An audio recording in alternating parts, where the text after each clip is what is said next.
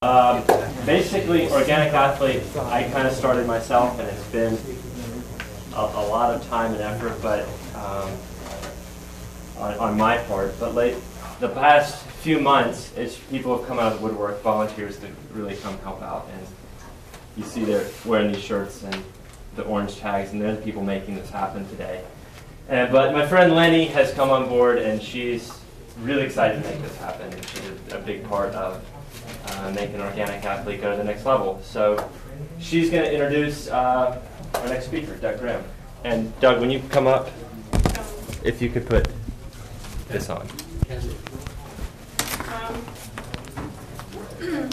Well, there's all kinds of things that I could say about Dr. Douglas Graham. I met him about 5 years ago when I, on my own quest for health, was looking for some answers about health and nutrition, and preferably through the raw vegan movement, which I had been experimenting with for a couple of years, but had been failing on repeatedly due to a variety of reasons.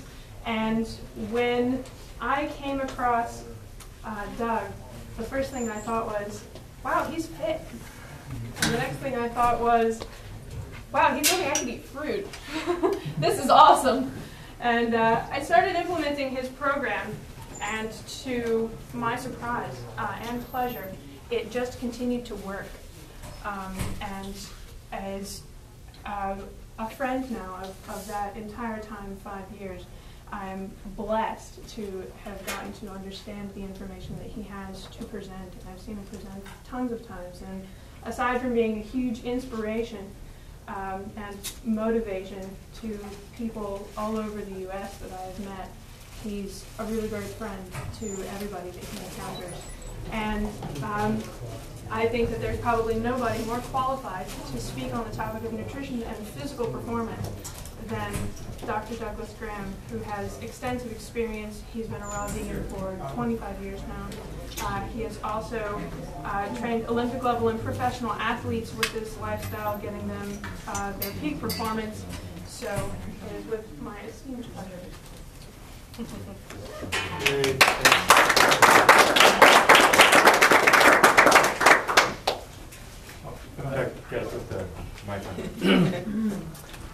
Got to. Okay. Cool.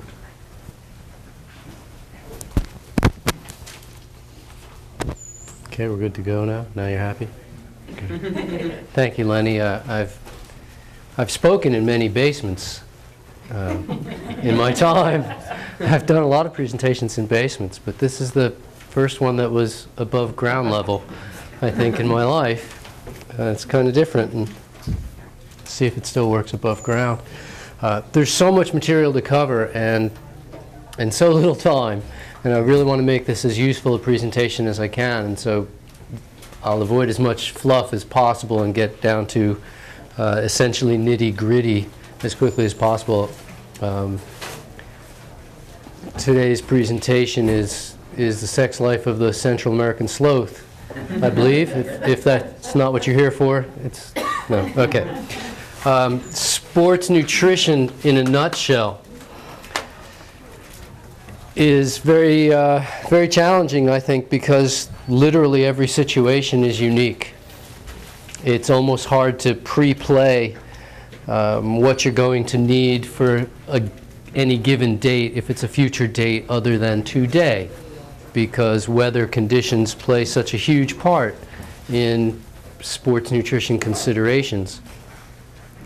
I remember training for the 1988 Orange Bowl Marathon, and I was living in the Florida Keys, so to run in the Orange Bowl, which was just Miami, I figured, oh, it's perfect. It's perfect, and the weather's going to be the same, and I can train all winter. The event wasn't until February, and so I just trained through the winter, and I came up with a lovely strategy. I left my house. I headed east on a road that basically went east because, well, that's the only road there was. There's one that goes east, and the other side of it goes west, and that's the only road there is because it's just a string of islands. So I'd head east, and I would just run until I saw the sun come up over the horizon, And as soon as I saw the sun come up over the horizon, I'd scurry home like a scared rabbit. And as far as I could get until I saw the sun, I could always make it home again from any distance, it turned out, without having to bring anything with me. And I got used to going out for 15 and 18 and 20 and 22 miles because I could go out 11 miles and turn around and run 11 miles if I turned around when I saw the sun. If I waited for 10 or 15 minutes, it was a completely different day. And I did that through the whole winter, did my long runs with no problem. And of course, Florida Keys tend to have very moderated weather patterns. And throughout the winter, it was basically in the 60s or 70s every morning when I'd go run. And on the day of the marathon, the day before the marathon was the 10K, and it was spectacular. Misty 60s, couldn't have been better. I'm thinking, wow, it was made, or this is going to be idyllic. Wake up the next morning, the sun is shining, the wind has stopped, the heat is up, the humidity is high. It's February and there's humidity. And when the gun went off, it was 88 degrees. Not perfect for a marathon. Well, this is, I didn't have a lot of experience in marathons, and I just did what I've always done. And by the time I drank water, which was somewhere around mile 16, I was in serious trouble. Just serious trouble. It was humbling to finish that marathon. It was absolutely humbling. And I'll admit that it took me over 5 hours to complete it. And I never actually did get down on hands and knees, but it sure felt like it a few times.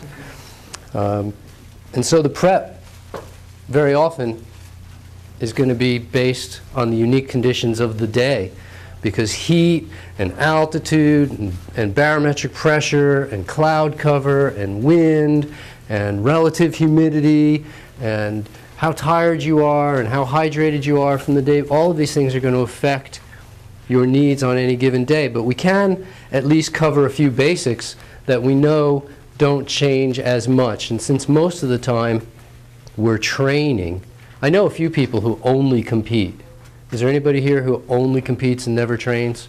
That is a strategy in training that I have met a few people who say, look, yeah, I compete 2 or 3 times a week, and at whatever I do, usually it's race walking, but it's not just race walking, and I compete a couple times a week and I never train. And that is one training strategy. But for most of us, we train a lot more than we compete. And so there are basics worthy of considering, and most of them have to do with either fuel or the nutrients required to properly process that fuel. Can we go that far in nutrition and still be in agreement?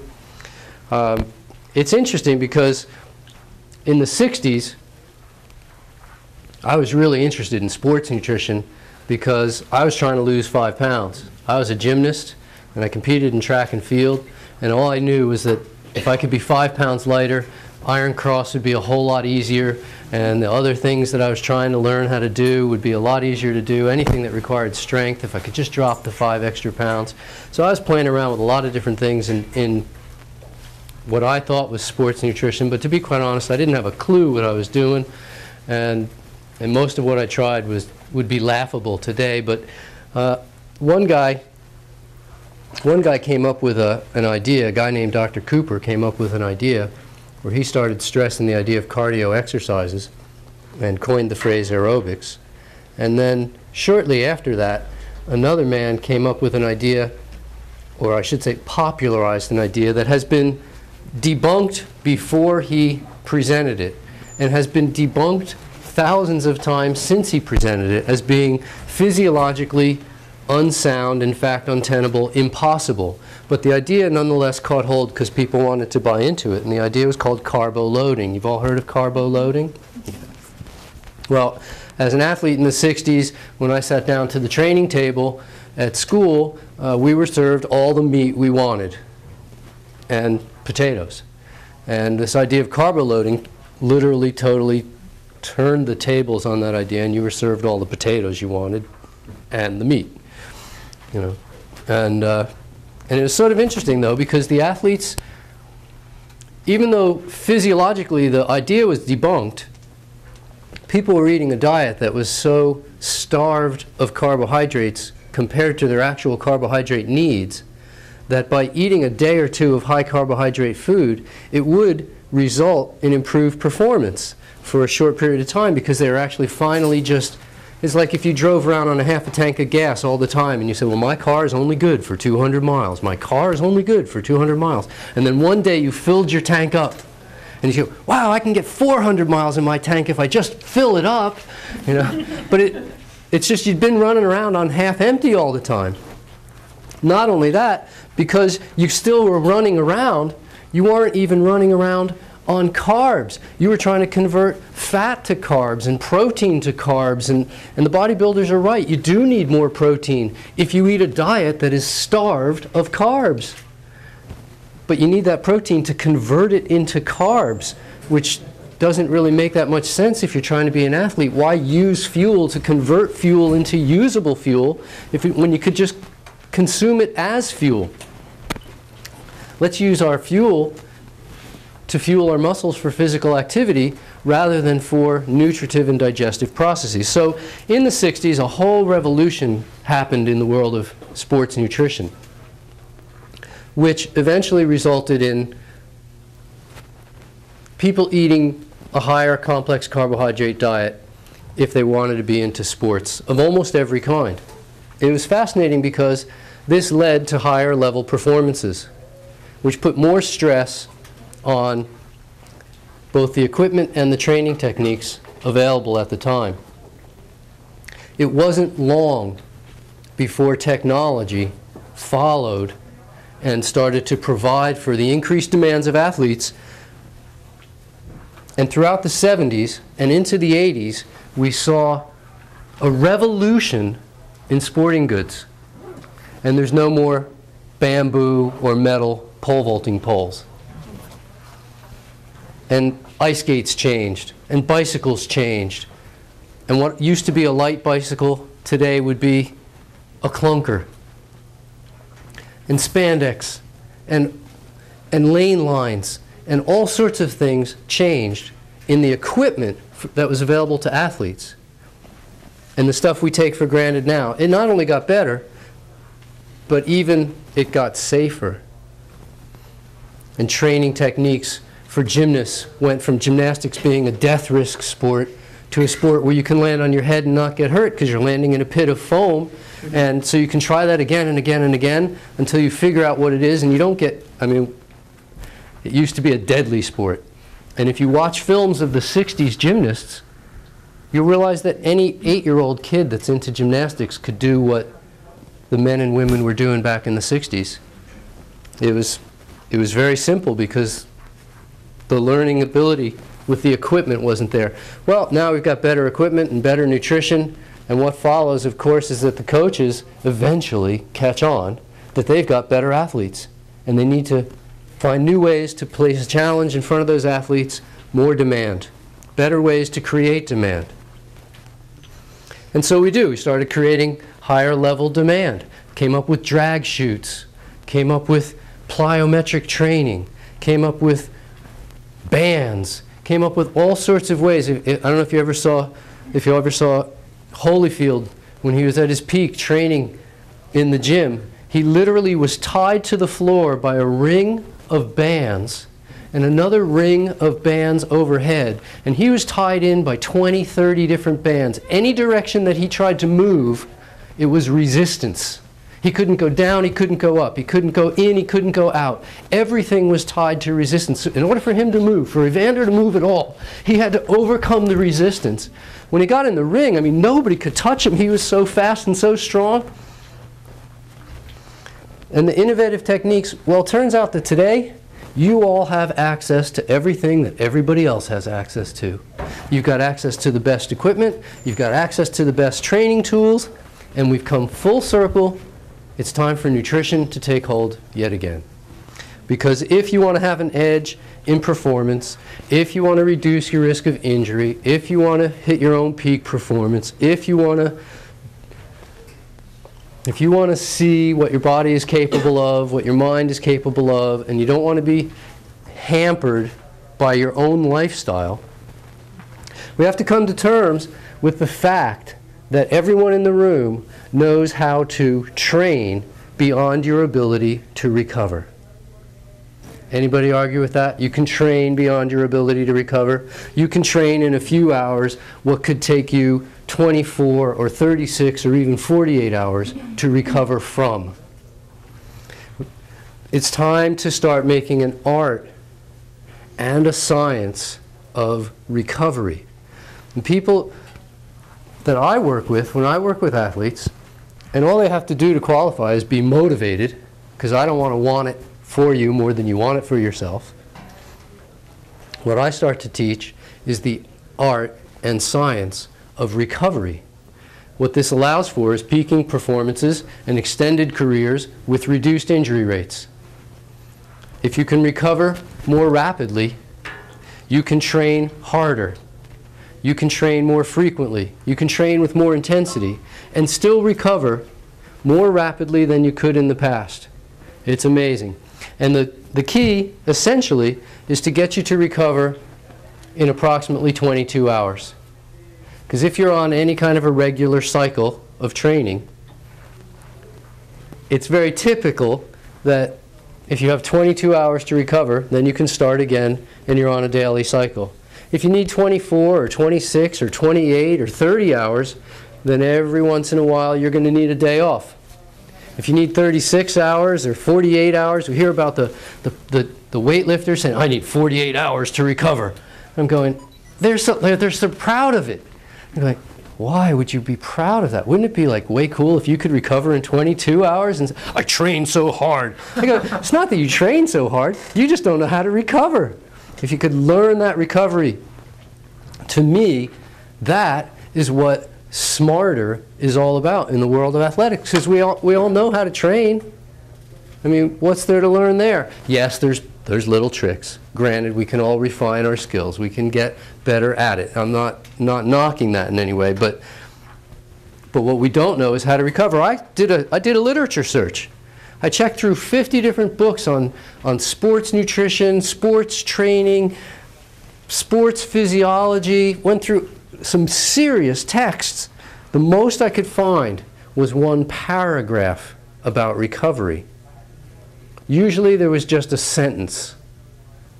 And the sentence basically read that if your heart rate returns back to within 10% of normal within 2 minutes, you're acceptably fit. If upon resting from exercise that makes your heart rate go up, your heart rate goes back to within 10% of normal within 1 minute of training, either it wasn't intense enough for you or you're incredibly fit. End of recovery. Well, I needed to know more. So I started doing my own bits and pieces of research and trying to figure out what it was all about. And had the good fortune of working with sick people.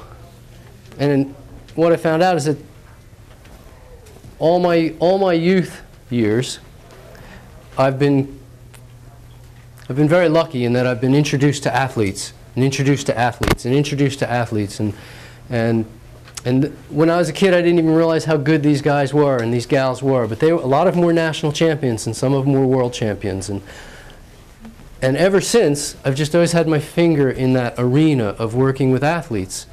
And they just sort of get led to me somehow. I don't really go looking for them. But then after I graduated from chiropractic college, I opened up a retreat for sick people, just to help sick people get well. And ran it for 10 years, and what I found out was that they wanted the exact same thing as the athletes wanted. They just wanted to learn how to stack every card in their favor. They just had a different endpoint goal. They just wanted to be able to function. But if we started stacking every lifestyle point in their favor, what we found is that people got well, sick people got well. People would come to me with letters from their doctor. And I'd go, okay, well, this is going to be valuable. You know, this is going to be instructional. What's the doctor have to say? And I'd open up the letter and it'd say, Dear Dr. Graham, good luck.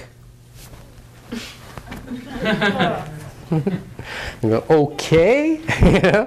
And anyway, we started putting a lot of attention into little fine nuances of lifestyle, really starting to see what things were. And eventually came down primarily with the terminology, to be able to describe, the vocabulary, to be able to describe what I do well enough so that other people could understand, because it's a bit challenging. We've been trained, literally everyone in the room has been trained with a specific model of our understanding of how health happens, and that model is called the medical model. Now, not everybody here perhaps buys into the medical model. If you don't, you buy into the alternative medical model, which is the exact same thing. And so we've all bought it, we're trained in the medical model, which essentially says this, that the conditions, substances, forces, influences, whichever of those four apply, but that the conditions required to attain health when we are in poor health are completely different than the conditions required to maintain health when we are in good health. End of story. That's how we were trained. And so there's a war on drugs, but if you're sick, you take drugs. Radiation is deadly if it comes from Nagasaki, but if the doctor gives it to you, it's good for you. If you get scared enough, inject me with anything, do what you need, cut me, whatever it is. Milk is good for you, but if your child is sick, don't give him milk, it'll make him sick. And we live with these contradictions that the conditions required to regain health when we're sick are completely different than the conditions to maintain health when we're well. And the people who went to the alternative routes and realized that the medical people didn't drop the ball, they just never had the ball. When it came to health and performance, that's not what they do. And instead we go, well, you know, I don't use drugs. When I get a headache, I go see my chiropractor or I go see my acupuncturist. And I go, yes, and the reason you have a headache is because of a shortage of needles in your shoulder. I mean, we know that's not the reason people have headaches. Now, eventually, I came across a different way of looking at the world, which said that the conditions required to maintain health when in ill health are the same as those required to, or to regain health when in ill health are the same as those to maintain health when we're in good health. And I call this a health model, as opposed to a medical model. And we all need sunshine, and we all need physical activity, and we all need hugs, and we all need human touch, and we all need laughter, and we all need sleep and rest and fresh air and the food that we're designed for, and on and on. And the only thing that happens is, the only differential that I make is that the conditions have to be modified to meet the needs of each individual each day. Other than that, the conditions required for health are the same either way. So with that in mind, I can then present the health model in terms of nutrition and performance, which is very simple. We have an unlimited supply of fat. Fat becomes a non-factor. A fairly thin person, if we take Christian or myself or somebody whose body fat levels are in single digits, we still have an awesome amount of fat available for human performance on any given day. If you run a mile at a moderate pace, a reasonably fit person is going to use approximately 50 calories of fat to do that. There's 3,500 calories of fat in a pound, which means that you need to run about 70 miles before you'd burn off a pound of fat. I mean, I'm sitting here at a fairly low body fat level, but I easily have 5 or 6 pounds that I could use for fuel before I'd get into any of my body fat that was really required for insulation purposes. It's just a little extra you carry on you. It's a reserve. So I can go 350 miles on the fat. Your body has an ability to store fat, and it has no ability to store protein or carbohydrate. Yes, you have functional levels of both within various parts of your body. There's protein involved in the function and the makeup of every cell, both in the cell membrane and in the nucleus. And there's carbohydrate in your liver, and there's carbohydrate in your bloodstream, and there's carbohydrate in your muscles. What do we call that carbohydrate when it's in a complex form in animals? Glycogen. Glycogen. And the same stuff in plants is called starch. Starch. So it's the same thing, it's just got a different name. Glycogen in animals. Complex carbs. We convert it down to simple carbs, glucose and fructose, to use as fuel. And every cell in the body is fueled by glucose and fructose. Even that fat that we were using for fuel was getting converted into glucose. And in the presence of carbohydrate, that fat converts to glucose very efficiently and very cleanly. In the absence of carbohydrate, it's a rough process to perform. It's fuel intensive to perform it. It affects your brain function very much the way that alcohol does, small doses of alcohol. And when people get to that point where they're trying to convert fat into sugar in the absence of carbohydrates, say at the end of 18 or 20 miles of running without refueling, we call that what? Bonking. Yeah, bonking, exactly. If you're a bicycler, you bonk. If you're running, you hit the wall. And we don't want that to happen. But that's only applicable for certain people in certain situations. The possibility of everybody in the room being an ultra-distance runner is slim. How many ultra-distance runners? There's one. Okay, so I don't want to leave you out. But we have unlimited, essentially unlimited supplies of fat. We do use protein as fuel. It is physiologic fact that we use protein as fuel. You can find it in any sports physiology book. We use protein as fuel. It's fact. Approximately 1/10 of 1% of our total fuel usage comes from protein. It can be as much as 1/4 of 1% can come from protein. And if you starve your body sufficiently for carbohydrate, you can use even as much as 1/2 of 1% of your total fuel use for the day from protein. Yes, you do use protein, but on average it's only 1/10 of 1%. If a typical lady in the room uses 2,000 calories, 1% of that being 20 calories, 1/10 of that being 2 calories, we're talking about 1/2 gram of protein per day is typical. 3/4 of a gram for a guy is all we're talking about. It's not a lot of protein usage. We'll get left with carbohydrate. Carbohydrates become an issue. Essentially, in sports performance, we've been taught by the TV commercials that there's really only 3 issues, aren't there? There's sugar, there's minerals, and there's water. And that's all I want to talk about for a couple of minutes is sugar, minerals, and water. Carbohydrate, minerals, and water. Now when I say sugar, please understand that complex carbs are also sugar, but they're just not sweet tasting sugar. They taste bland. They're complex, and they're called complex for a reason. It's because their molecular formula is complex. But it's easier to just remember that they're too complex to digest. Take a tablespoon of cornstarch, put it in your mouth. See how long it takes you to digest that. You'll have a dry mouth for 10 minutes. We don't have the digestive enzymes to digest the oligosaccharides that comprise a great many of the starchy foods. We literally do not have those enzymes. We cannot break them down. They also exist, by the way, oligosaccharides in unripe fruit. But when fruits become fully ripened, the sugars in them are referred to as glucose and fructose. It's a fascinating thing because essentially in sports nutrition what we're looking for is to answer a simple question. How well does it become you? How quickly does it become you? In order to become you, it's got to go through a couple of stages. It's got to go through digestion, it's got to go through absorption, it's got to go through assimilation. Until it gets assimilated, it's not you. It's almost you by the time it's been absorbed. It's en route. But it's got to get through your digestive tract, at least into your lymphatic or bloodstream, before we can even hope to make use of the nutrients we're consuming as food. And it's interesting because the sugars that the body uses as fuel are glucose and fructose. And the sugars in fruits are glucose and fructose.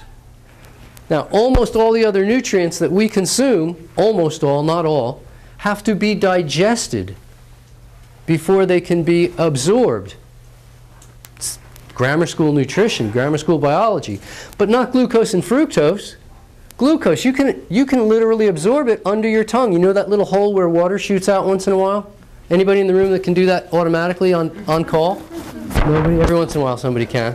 But it happens to all of us every once in a while. You actually can absorb sugar through there. If you leave the fruit in your mouth long enough rather than gulp it down, you can absorb some of the sugar straight into your bloodstream through that little hole under your tongue. When the sugars get to your stomach, they require no digestion. They're already in a readily assimilable form, glucose and fructose. They drop into your small intestine and get absorbed directly into the bloodstream without requiring digestion. This is fascinating stuff. It essentially means that while you're eating the second half of a peach, the first half of the peach, the nutrients are already in your bloodstream. That's fast. I'm actually not recommending a diet of fast food. I'm recommending a diet of instantaneous food. What gets into your bloodstream the quickest? Air. You breathe in, it's in your bloodstream. The transfer is so fast and so effortless. It just transfers across a membrane. Oop, that's already in. It takes no time whatsoever. It's amazing. It's less than a second. And then what's next? Water. You got to have enough water for all the reasons we know. If you're not, typically athletes know, but just in case you don't know, if you don't have enough water, you can't transfer nutrients into your cells. You can't transfer waste products out of your cells. And you start to feel tired.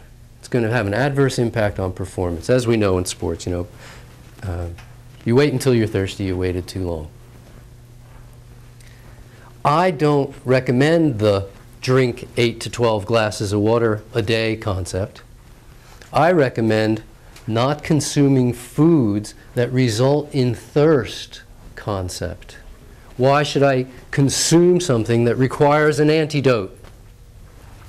Water is the antidote. If a man is dying of thirst on an island, on a desert island, he's out there dying of thirst because he can't drink the salt water, can he?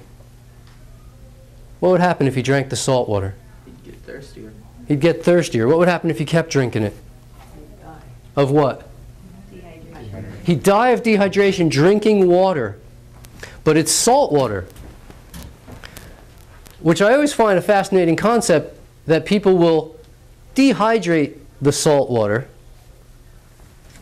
and then consume the salt. Now we know you can live a long time on just water. The record's 367 days. We're not going for the record, but that is the record. We can go 367 days on just water, and yet samurais commit suicide by eating salt. Americans eat 1/50th the lethal dose of salt every day. It's a slow suicide, or not so slow. But water gets into the bloodstream incredibly quickly. If you're not having enough water in your system, how would you know? There's got to be a way. My whole system revolves around monitoring and objectifying. Monitoring and who lifts weights in this room? You lift weights? Do you use rubber bands or do you use real live weights? Real life weights. Do you ever check to see what weight they are, or do you just pick up the nearest ones to you? I check to see what weight For each lift, you know how much weight you can lift, essentially. they are. What do you mean? Like, well, curls are different than presses are different than still Right, hold. how many? Yeah, you essentially know how much to pick up, or is it always a guess? I just have a regimen and I follow.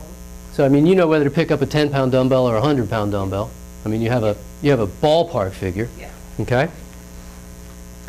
That's called objective or objectifying. You have a number that you can put to it, as opposed to subjective, where you say, oh, well, that looks like a heavy weight, I think I'll try that one, or that looks like a lightweight, I think I'll try that one.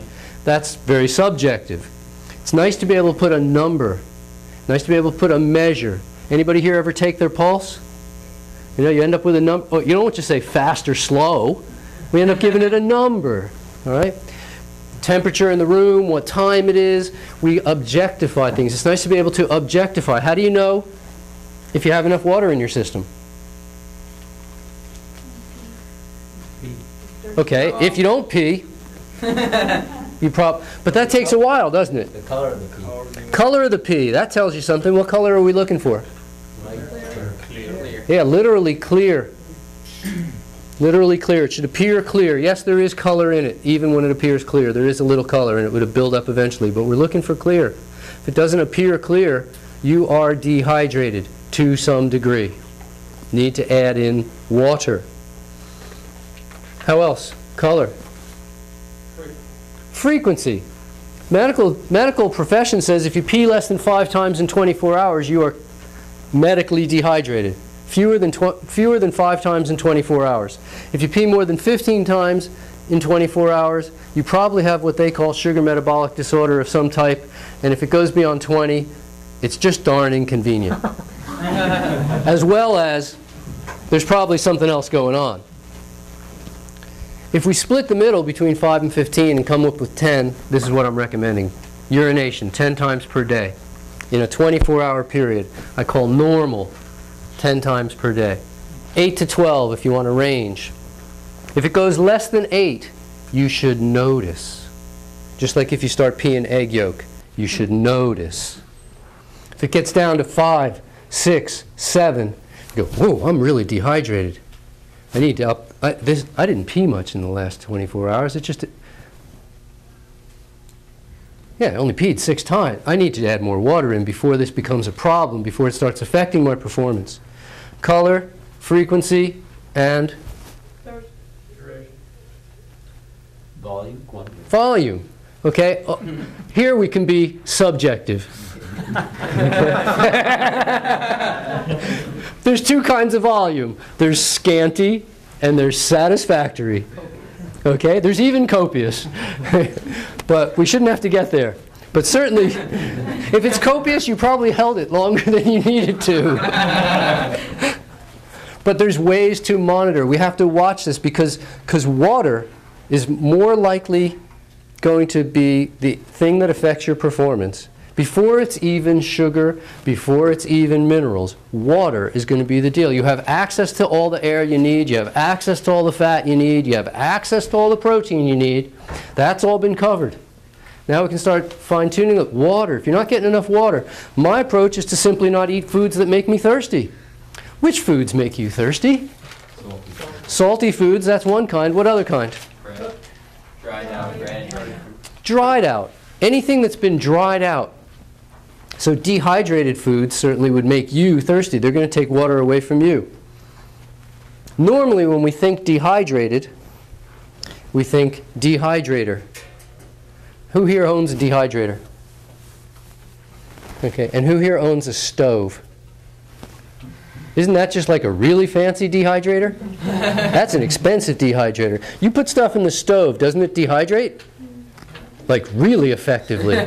Okay, anything cooked, unless it's been boiled in water, is being dehydrated as it's being created.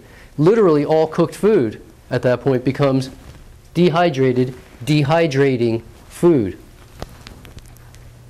It's also, by the way, no longer whole food because we've removed the water. All cooked food is refined food. Separate issue for people interested in eating whole food. Can't do it if you're eating cooked. So the man's on the island. I didn't forget about him. He didn't die in that short amount of time. And he's dying for lack of water. And you give him water, and he springs back to life. Fine.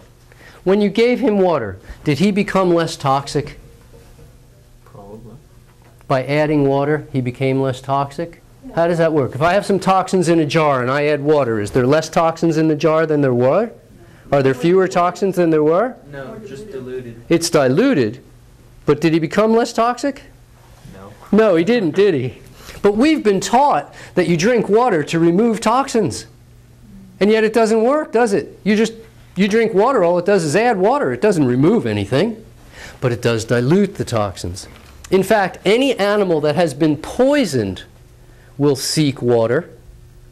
That's a known fact. If you any animal that eats anything that is poisonous to it will seek water. Anybody here ever seek water after a Chinese meal? Have you been poisoned? Of course. I would like you to think in your head, just as an experiment for a week or two. Instead of thinking, I'm thirsty, think, I've been poisoned, I've been poisoned. What have you been poisoned by? You've been MSG. MSG. That's a little specific. There's essentially 2 kinds of poisons that we need to worry about. There's the poisons that come from outside of us. They all make us thirsty. That's the stuff we eat and the stuff we breathe. Primarily the stuff we eat. If we eat anything that we... I mean, what a concept. What kind of people can actually create food that is not health food? You know, I mean, when there only was acoustic guitar, it wasn't called acoustic guitar, it was just called guitar. Okay? And then eventually there became electric guitar, and so we had to differentiate between electric and acoustic. And it used to be there was only food. Why did we have to name health food as food? We had unhealthy. We had other kinds of food. We had other kinds of food. We had junk food, essentially. So the man is almost dead now on that island for lack of water, thank you. And we add water and it doesn't make him less toxic. All it did is dilute his toxins to an acceptable level, because there are also toxins that are created within us. The metabolic byproducts, the waste produced by every cell are toxic to us. It's got to be removed. And at some point, it's flowing through our system. It's in the cell, then it's in the extracellular tissue, extracellular fluids, and then it's picked up by the lymphatic system, and then it's dumped off at the subclavial artery, and it's dumped into the bloodstream, and then it's got to find its way to the liver, where it's going to be chemically detoxed, and then it's going to find its way to the kidneys, where it's going to be mechanically filtered out.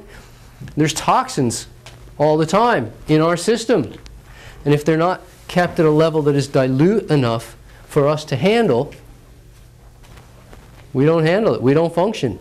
We end up becoming what we call heat stressed due to lack of water. We end up going hyponatremic due to loss of the extracellular sodium, simply because we were losing so much water to try to stay cool in our fitness activities. We didn't have enough water to keep our own mineral balance going. Which very nicely leads us to minerals. But before it does, we covered sugar. And the interesting thing about sugar is that it's not only the fuel of choice, but it's the fuel that is readily available in fruit. Fruit looks good when it comes to sugar. But fruit also looks good when it comes... Yes? Can you... Sorry, I didn't mean to. That's all right. Fruit also looks good when it comes to water. You go, yeah, think about fruit. Most fruits average about 98% of their weight is water. I dehydrated a watermelon one time. Just to see. Ended up with a sheet of paper. It's not the rind, but just the fruit itself. Shoo, sheet of paper. It's amazing. Weighed like a sheet of paper. We start talking about critical nutrients for athletes. Water, sugar, fruit looks pretty good. I teach a style of nutrition I call Goldilocks nutrition. It's really simple. We're not looking for too much of anything, and we're not looking for too little of anything. We're looking for foods whose nutrient components, whose nutrient package most closely mimics our nutrient needs. The foods whose nutrient package most closely mimics our nutrient needs are invariably going to be the optimum foods for human health and human performance, and there aren't exceptions to that. In every single category of nutrition, from vitamins and minerals and enzymes and coenzymes and antioxidants and phytonutrients and fiber and water and protein and fat and carbohydrates, on through any area that you wish to look at in nutrition, in every area of nutrition, fruit comes closer to mimicking human nutritional needs than any other food source, any other food group. That's pretty astonishing. Not too much, not too little. We've got to give up on this idea of the best source equating to the highest source. When you say, what's the best source of potassium? Oh, bananas. What's the best source of vitamin C? Oranges. What's the best source of omega-3 fatty acids? Oh, cod liver oil or flax oil. You go, no. Those are the highest sources. Those aren't the best sources. The best sources would be Goldilocks nutrition. I can get you that shoe. You like that shoe? I can get you those shoes, those exact shoes. I have an in with those people, and I can get you that exact shoe for $4 a pair. Great. How many pairs do you want? Start with 4. Okay, the only thing is they're size 28. More is not better. Lay on the sun in Quito, lay on the mountaintop in Quito, Ecuador, June 21st, on the equator, 14,000 feet. Lay out naked at 7 a.m. By noon, you'll be in the hospital. Crisp. More is not better. Start jumping up and down on this chair, maybe 2 chairs high, big jump. Up onto there. Get some of the athletes. I can jump that. Yeah, okay, jump up and down all day. No, more is not better. It's called, there's a difference between overload. Oop, doesn't work as well when it's off, huh? Yeah, something's wrong. My daddy was an electrician. He says, plug it in. That's what I know about electrics. Electronics. Okay. More is not better when it comes to sports nutrition. We're looking for foods whose nutrient content most closely mimics our nutritional needs, but in the concept of body salts, and there's about a dozen different relevant body salts, the most crucial ones to us being potassium and sodium. In the issues of the minerals, fruits don't actually match up with our nutritional needs as athletes. We exceed the minerals provided in fruits alone. We have to go to our second best source, which is vegetables. And on the concept of more is not necessarily better, I mean, I've heard about people who drink too much water and they don't have enough minerals, and they get lightheaded, or they also vomit, or do some, Yes, there must be a balance between minerals and water, but the body's very good at regulating the amount of water in the system. You have to control the amount of minerals in the system by consumption. Now this typically, if I can save it, I will get to it, because I've got like 7 minutes left.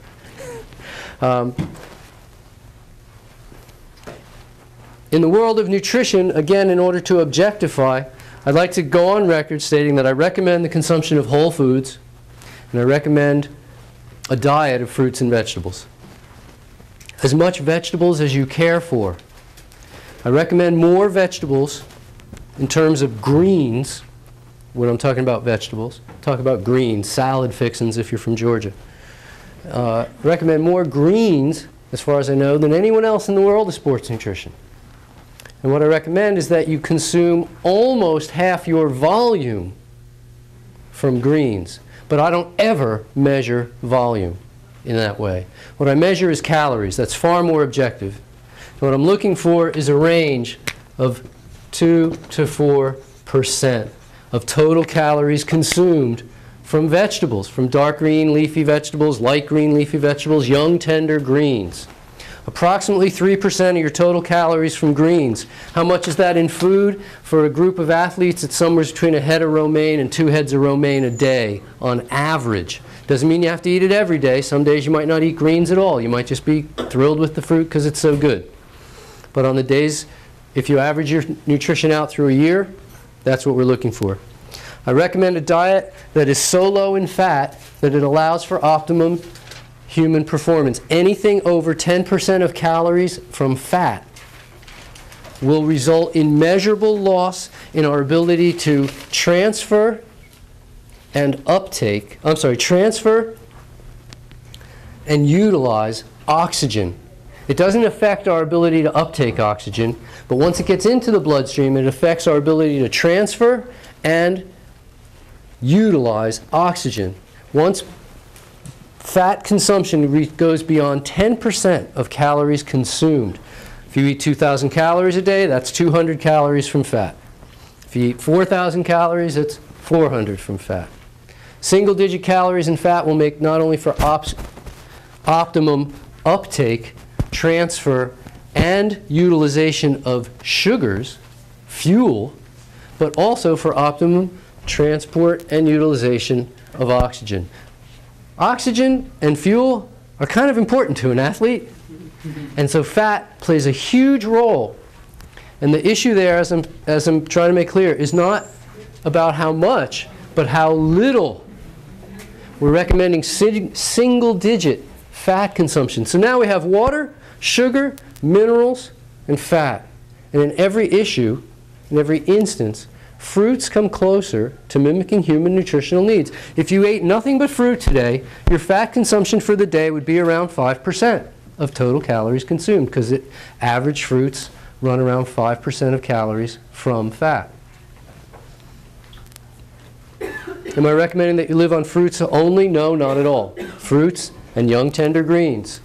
That's the diet. Anything else should be considered a condiment. I'm not telling you don't eat it. We eat for a lot of different reasons. People are funny that way. We eat because we're lonely, and we eat because we're in a group of people. We eat because we're happy, and we eat because we're sad.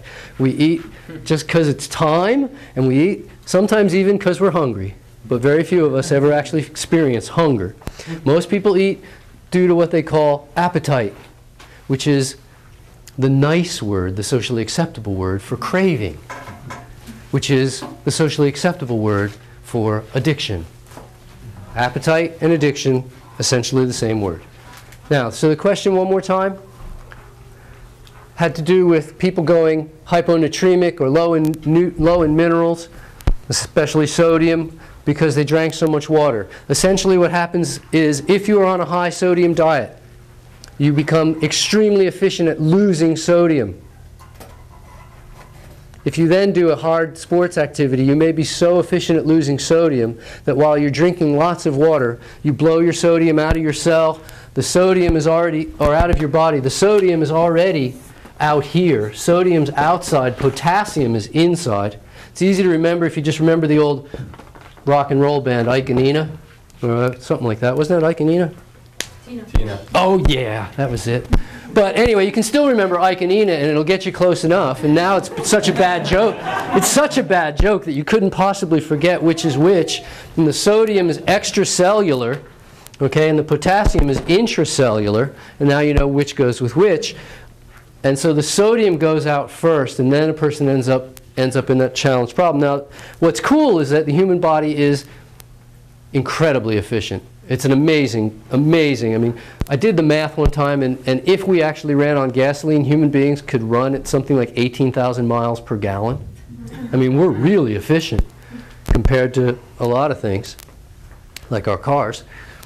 And if you go onto a low sodium diet, it takes approximately 2 weeks for the body to fully adapt to lowering the amount of sodium that's lost in our perspiration to a point where it's negligible.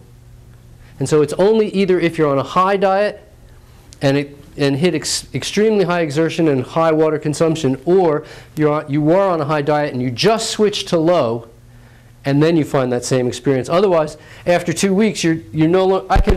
I can out-exert anybody in terms of sweat. I can drink gallons and not go low in minerals because I'm not losing them through my perspiration. Because I've been on a low sodium diet since 1967, when my uncle sat up in bed and died.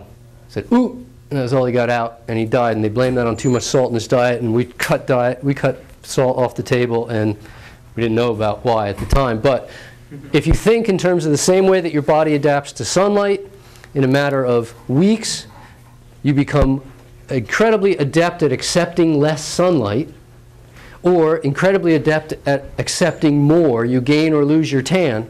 It's about the same speed in terms of our mineral consumption, especially sodium.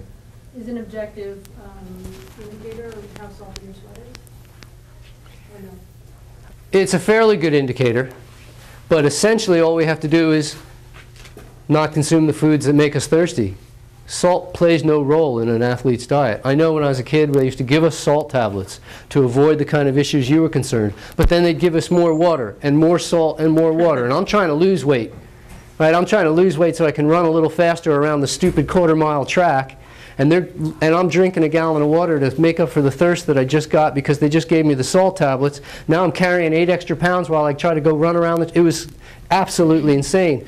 And so the role that I'm always going to come back to to tie the beginning with the ending, is that what I'm looking for is an approach that will allow me to correct situations rather than remedy or supplement them. I want to correct them.